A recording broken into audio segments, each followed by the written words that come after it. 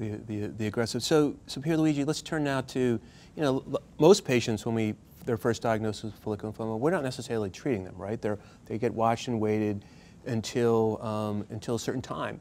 What drives you to want to start therapy on someone with follicular lymphoma? And then maybe just a couple words on how you perhaps pick an initial treatment for it.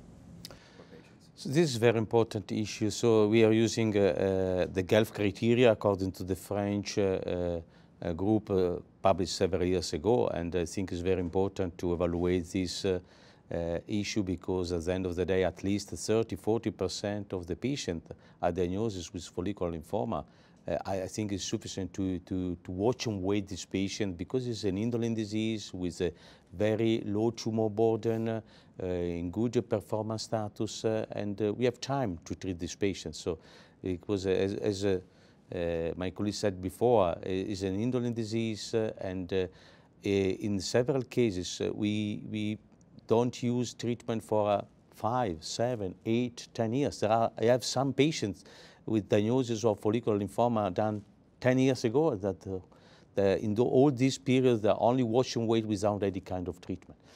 Could be important in terms of treatment when we have early stage. You can use rituximab as a single agent, for example. There was a very important trial published several years ago by UK colleagues concerning the comparison between watch and wait versus rituximab induction plus maintenance treatment with rituximab. And at the end of the day, probably in this setting of patient, rituximab plus maintenance treatment with rituximab for at least 2 years could be the best choice in this trial.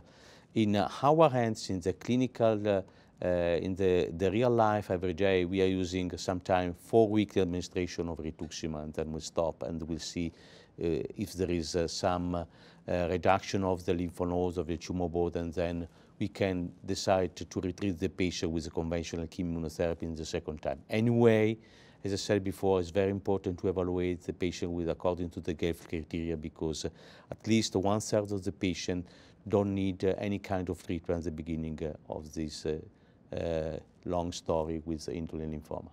And the GELF criteria are these, basically people have big, bulky lymph nodes, pleural effusions, organ compromise, maybe cytopenias, those type of things. They're very symptomatic. So we heard from colleagues here in Italy, in Nebraska, is that you're doing the similar things? So I think when you meet GELF criteria, and you have to be careful because over time GELF criteria has changed depending upon studies. I think the original BLNI and GELF came out around the same period of time, and in some instances, in some reviews, in some clinical trials, there may be additions beyond GELF criteria. I think when you find a patient that has follicular lymphoma that has GELF criteria, that opens the door for a discussion about therapy. It's not necessarily a mandate for therapy, but at least a discussion and trying to plant the seed that your lymphoma is likely going to need treatment in the near future. And so whether or not it's going to be rituximab monotherapy, rituximab plus chemotherapy, or a clinical trial, I think that's the door to start the conversation. Yeah, I would just say, I think most commonly in the United States and in my practice, bendamustine rituximab would be my go-to regimen.